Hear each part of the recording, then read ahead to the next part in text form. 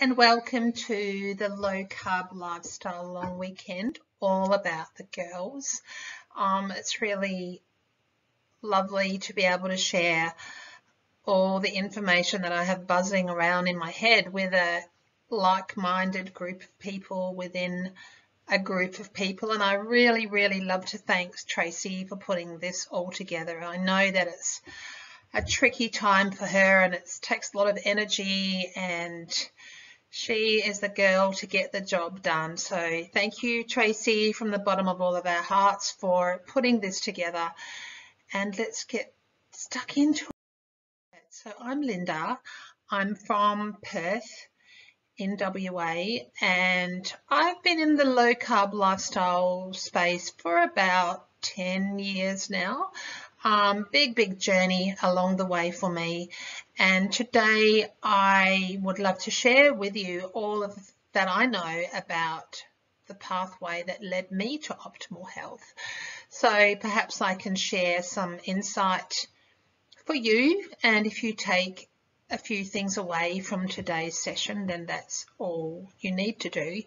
But for me, my pathway has consisted of food, which is, obviously the cornerstone or the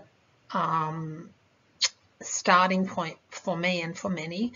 Mindset has been huge. Mindset is a big subject, and I'm sure there is a talk totally about mindset because it deserves its own little spot on the podium.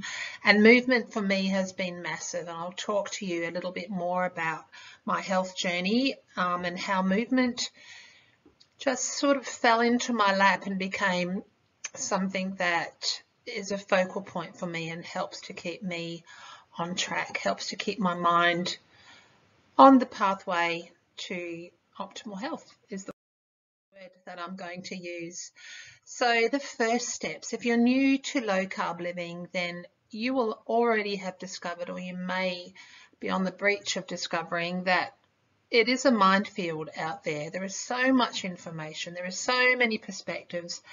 And the great thing is that there's so much new science that we can all take on board. But I guess it can feel a little bit daunting. I guess at least now there are many people that have walked the pathway and can share their health. Back in the day when I first found out about the low carb way of living, there wasn't much support and not much science, and a lot of weeding out what felt true to me to keep me on path. But the best place to start, of course, is with a plan. So if you fail to plan, you plan to fail.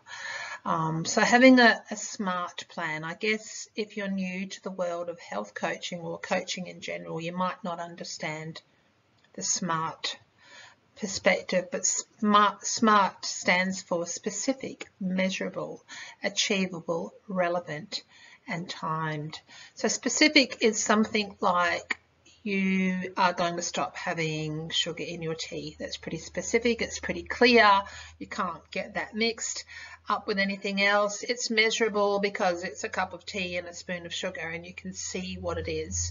It's achievable because it's part of your goal. It's part of your mindset. It's part of where you want to be if you're trying to lessen the sugar burden in your plan. It's relevant because it's relevant to cutting out sugar, and it's timed because you can say, by this time next week I won't be having sugar in my tea anymore. And that's a smart plan. It's pretty speaks for itself really, but that's what it's called. It's amazing. Health coach, finding a health coach to help you along the way is also important, especially for the first few months while you get your head around change, because it will be change. There will be things that you might find a little bit difficult to overcome, and a health coach who's been there, who's walked the path, who knows what it's like to be making different choices is a great place to start. And decluttering your life, decluttering your mindset, decluttering your habits, decluttering where you live, and restocking. So out with the bad, in with the good. So letting go of things that aren't serving you or aren't giving you any purpose anymore, and restocking with choices that are better for you, that are keeping you on path to where you want to go. So talking about choices, there are, besides movement, there is environment and food and mindset. So environment is all the things that you have around you that become holistically you. So it's where you sleep, it's where you eat your food, it's your habits to getting your food, it's your environment that you live in. Are you living in a supportive environment? Are you living with a bunch of people that think the same as you, or are you by yourself?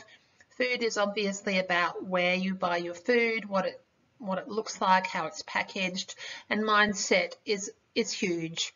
It's about getting yourself to a point of view that can be self-loving without being self-limiting. It can be a mindset of joy, finding out the new you, the new way that you think, the new way that you do things. So mindset is really important. Decluttering. So we've all heard about Marie Kondo, and I guess for me, I have been a person that has read the Marie Kondo book and has Marie Kondoed my home. And it's important to declutter, because when your mind is busy and your home is busy, they both keep you busy, away from things that you might need to concentrate on to keep on the path that you want to be on. So for me, decluttering started way back, and I'm not perfect at decluttering, but I'm getting better at it. I'm practicing getting better at a lot of things, but decluttering is huge for me because it helps me, if my space is clear and my home is clear and my life is clear as it can be at that moment in time, it helps me to think a bit clearer and stay on track. So I guess when I was traveling through Europe on my bike with my husband, we used to take a little 5 kilo bag, which isn't much, because I had to carry it on my back. So I couldn't have it any bigger, or so I couldn't travel.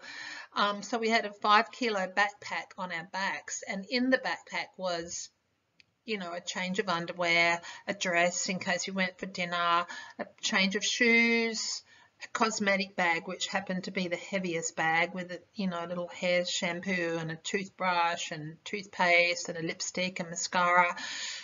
We had the bare necessities in these bags, and we lived out of them for a month at a time while we would go to Paris with our bikes and our backpack, and that was a fairly cheap holiday because we didn't use a vehicle, we didn't use public transport, we just rode everywhere with our backpacks, so they couldn't be heavy. And I suppose when I got back to Australia and looked at my massive wardrobe of clothing, I thought, heck, what am I going to do with all these clothes? And it began my point of change. I guess that was my point of change, to start decluttering my wardrobe. And as I decluttered and got rid of things out of my life that weren't useful to me, I noticed that my mind became calmer and my life became more organized. And I know that it's difficult to get rid of things because they've cost you money and you think you need them, but if you can switch, if you can begin to practice this switch of changing your mindset to donating or giving your things, or your cluttering things, or your stuff to someone else that can cherish it more and use it more, then it's easier for you to offload it in some respects. So that's my mindset. And the same thing happened with my pantry. I decluttered my pantry, switching out as I began to realize what foods did what to me or my family. I switched things around and made my pantry neat. So when I go and cook now, I can see the spices that I want to use that are just there. The salt's there, the almond meal is there if I want to bake. All the things I use for baking are in this space that's really neat. Because for a while, my pantry was a topic of discussion in my family. It was, oh my God, It was a mess. It was crazy. So cluttering is also talking about physical stuff. It's not just physical stuff. It's also old ideas, toxic relationships, and clutter is anything that's not there to support you. So if you have thought patterns that aren't helpful, or the ways of doing things that aren't helpful, that can be tagged as clutter as well. So once you can start getting rid of things that don't serve you well, is another way of looking at clutter, then you can move on and replace those unuseful thoughts with helpful, self-building, self-believing thoughts that will enhance your life and make it a much calmer, beautiful space. So food sources, where do you source your food? So I know that the shopping centre is easy, and I guess we've been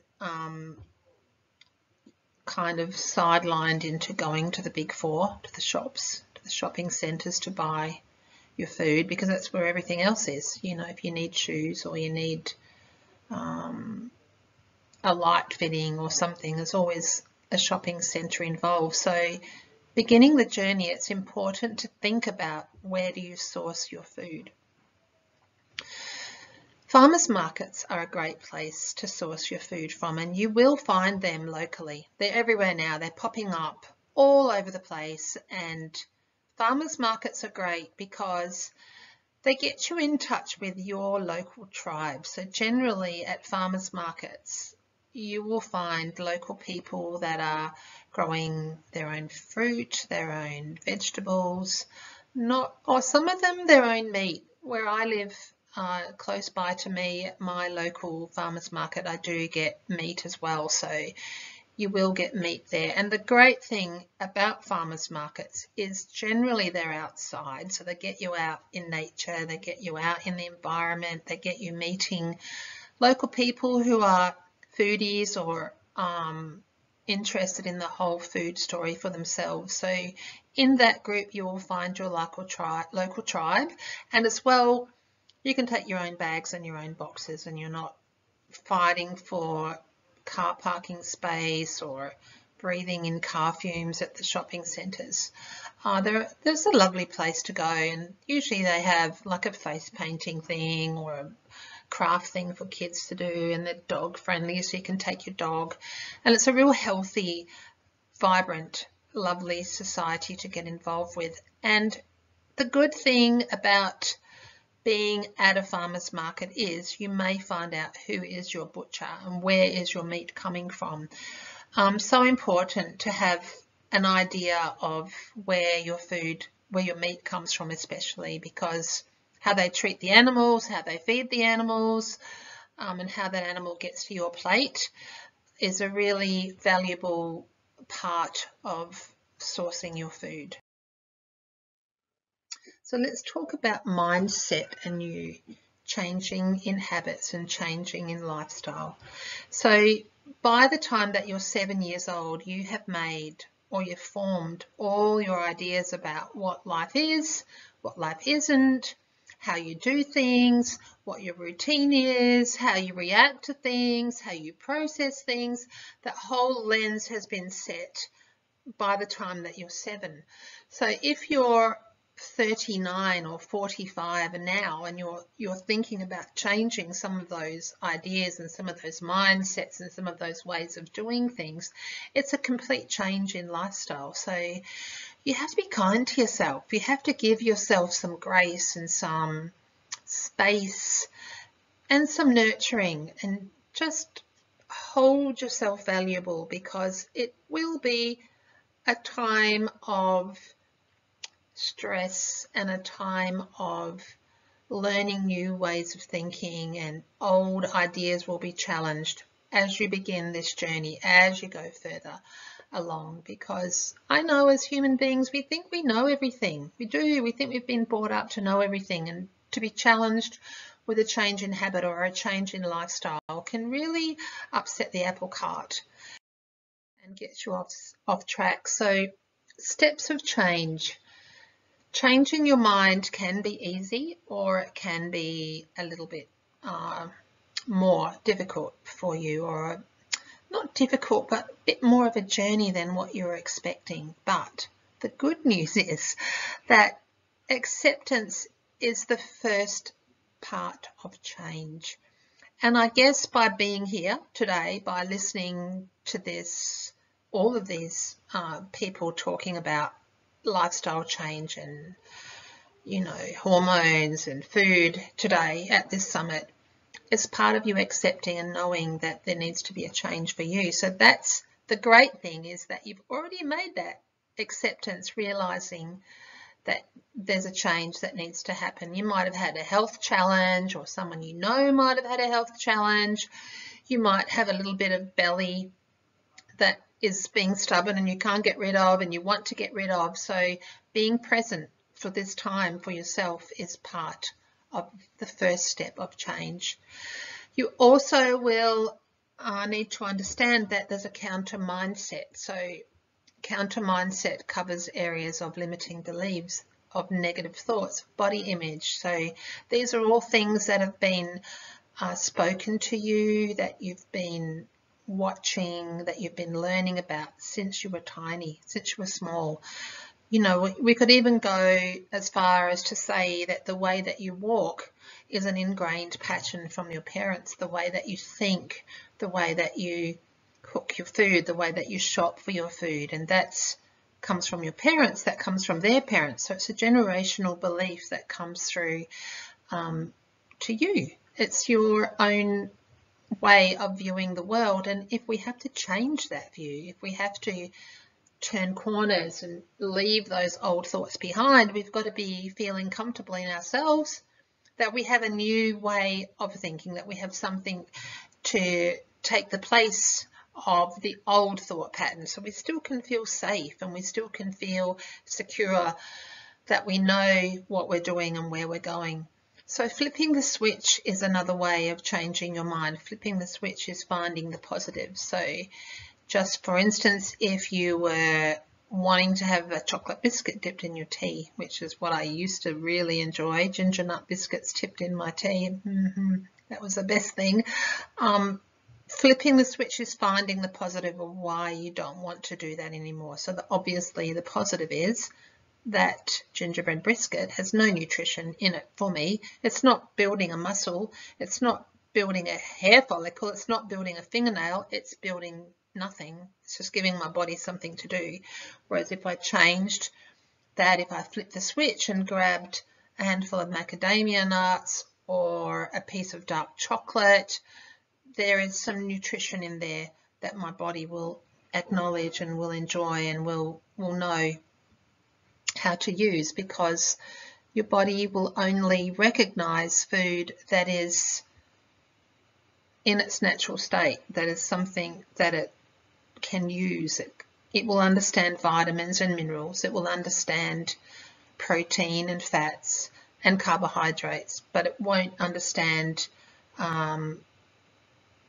ingredients in food that you can't pronounce. It won't understand them.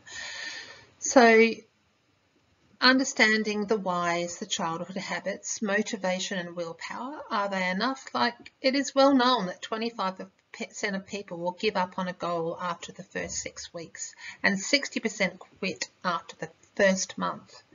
And why is that? We've been told that motivation and willpower are the way to go. You've got to get motivated, you've got to have willpower, and you will succeed. But high achievers know that this isn't true.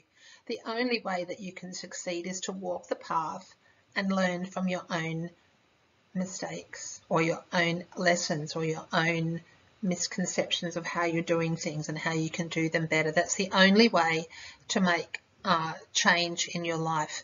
With small changes, practice making small changes, so that when you have to make the big changes, you're okay, you're cool with that, because you know that you can come out of the other end and you're okay. Everything will be okay and you'll be safe.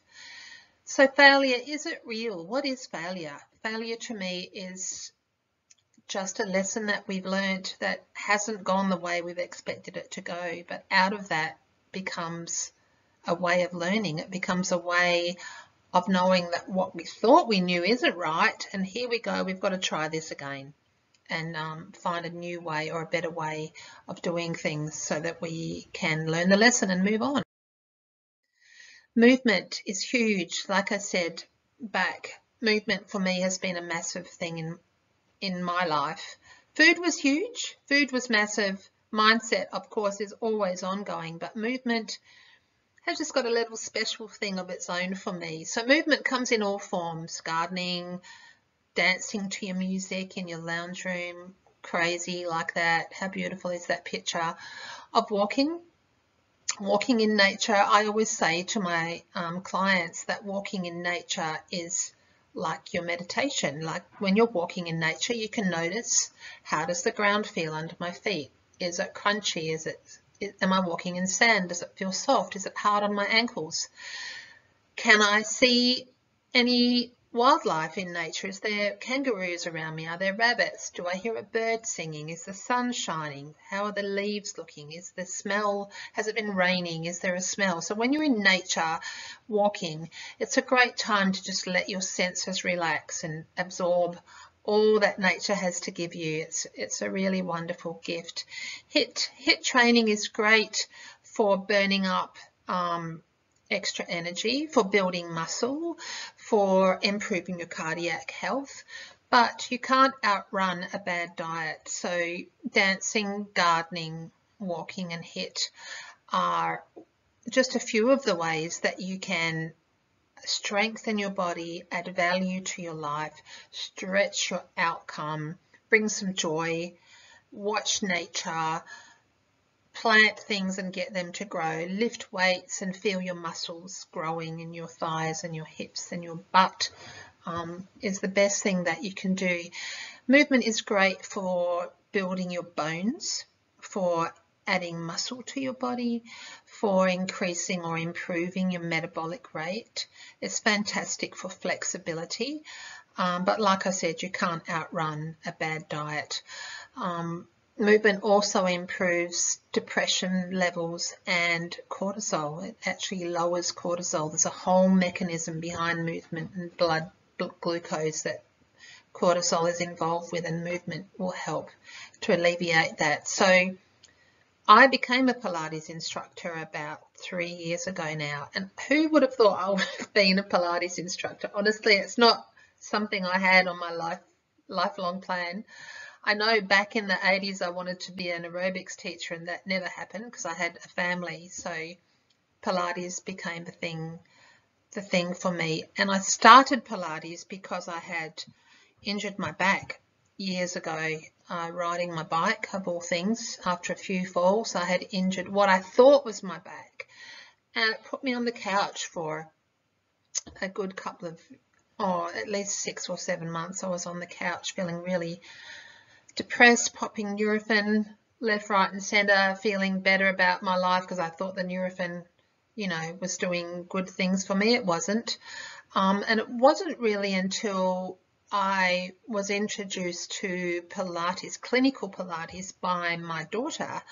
And I went to some clinical Pilates classes and noticed that my back was feeling better, and then I realized it wasn't actually my back, it was my glute muscle that had been injured, and I hadn't healed it properly, or something had gone on with it. But Pilates was the only thing that strengthened my back and helped me get off my couch and become a more vibrant version of me, which is really what I wanted to have. So movement as we age is just amazing for keeping us healthy, keeping our mental health clear, keeping our bodies strong, learning about keeping your sense of balance on both feet so you can prevent falls and not fall over and hurt yourself. So movement is particularly important for me and for everyone, I'm sure. So how are you going to do this change? Who are you going to help or bring on board as your little team to help you?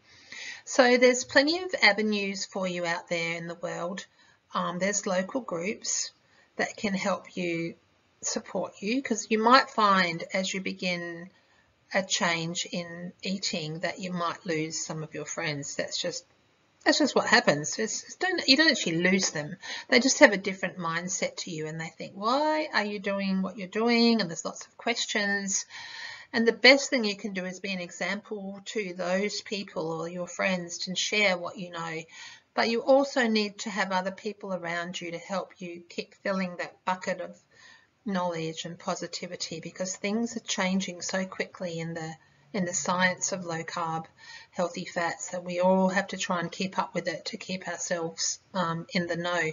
So who you're going to use, a health coach is great, local people like a Facebook group, a Facebook community, the people at the markets that you might have met are places that you can find similar people that might be of a mindset. Meetup groups, there's meetup groups around that are healthy lifestyle type groups.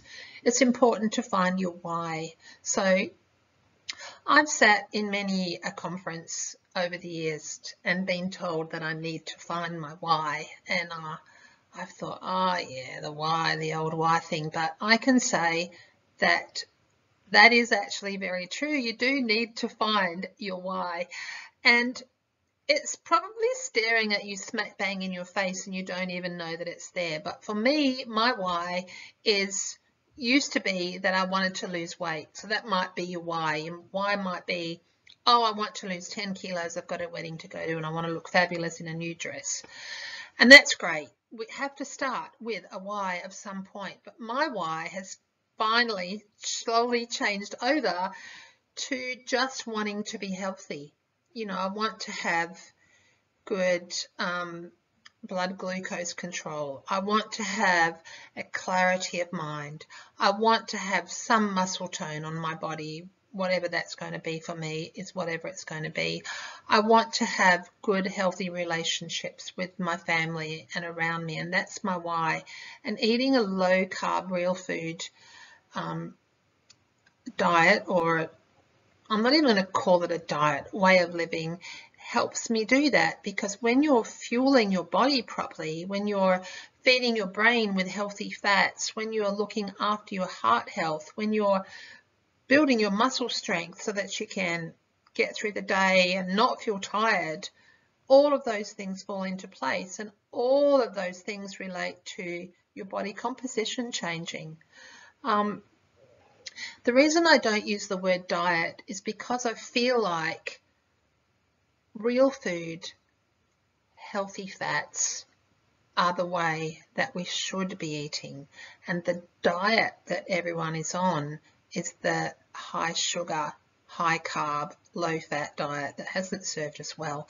So I feel like there's a real divide, and I want to be eating the food that's made for human beings to eat. I don't want to eat the packaged food that comes from the supermarket that's serving me no purpose. That's just making my body work hard to digest it and not getting any goodness out of it. So my why has changed from trying to lose body fat and be this, what I viewed as the perfect shape, to just wanting to be healthy. And that's has really changed my body composition, learning to self-love and be compassionate when I make changes that stir me up and don't feel comfortable. My why is about looking after me, and so you need to find your why. So how will you do this? By setting goals, by allowing yourself to make changes that might not go exactly how you want them to go, by learning to let yourself practice this new way of living, this new way of thinking that can only bring you joy and health and happiness and longevity. And that's, for me, that's my why and my how all in one. So when can you do this? You can do this right now. You can make that choice right now to begin this journey of self-discovery, of really looking at the reasons, digging deep to yourself about why am I doing this? you can start those choices now. There doesn't have to be a tomorrow. There doesn't have to be, oh, I'll start on Monday morning at 8 o'clock when I'm at work, or I'll just get over the weekend. It can be now, because it will be a journey of time. It's not going to be a change that's quick, hip to jig and we're done. You know, the real learning comes from the journey. And yeah, I can't really express that enough to you. The learning comes from the journey, and the changes come along with the journey. It's so much fun, once you're on the pathway. So choosing a health coach that you can resonate with, choosing a health coach that has been on your journey, that will have an understanding of where you're coming from, of where you're going, that will uplift you, fill you with confidence, give you choices, help you to navigate through the mindset changes that will wax and wane and come and go. Finding a health coach that's accessible, as well as finding a GP that will support you, that will help you to understand the numbers on the blood test, that will help you to see where you're progressing and where you're making good choices, because those numbers don't lie. The numbers of blood tests are a great tool to help you see where you need to be or where you can be, and see yourself going along the path forwards. Supportive friends and, as I've said, an online community are great places to go for support for each other. What is my special? My Summit Special, which you will find a link to in the notes below or on my website, is a coaching pack. A coaching pack for $250 for 2 months. It includes 4 half-hour Zoom calls and a lovely downloadable booklet with some recipes in it for low-carb bread, which is why I've got this picture here, because I know for me, when I began the low-carb journey, bread was just a thing I thought I would never live without, you know, and I don't eat bread now, but you have to be kind to yourself and find things to switch out till you realize the benefit, or you see the benefit of the new way of eating, and then it becomes easier. But so there's a recipe for a beautiful low carb bread in the pack. There will be an exercise plan, just some simple Pilates moves that you can do at home that don't take up too much of your time. There'll be some mindset places to write notes, to mark your journey and see where you're going. There is access to me via email whenever you care to drop a line, and I'll drop a line back.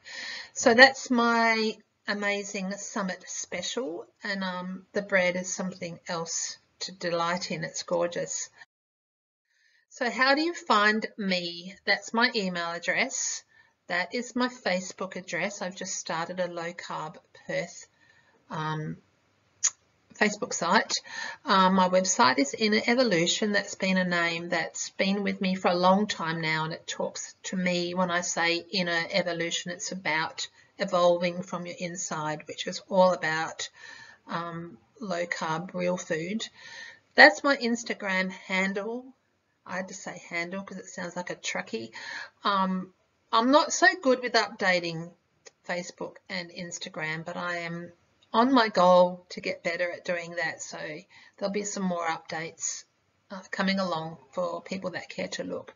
So thank you so much for listening, for giving me your time, because I know that it's so valuable, and I hope that you've taken at least one idea away from my presentation that you can share with anyone that wants to listen, and soon you will find yourself talking the low carb real food talk with everyone that you meet, because you'll feel so good and your skin will be bright and your eyes will be bright and your mindset will be clear, and that is all that we need to have. So take care of yourselves, and I hope to hear from you all soon. Bye.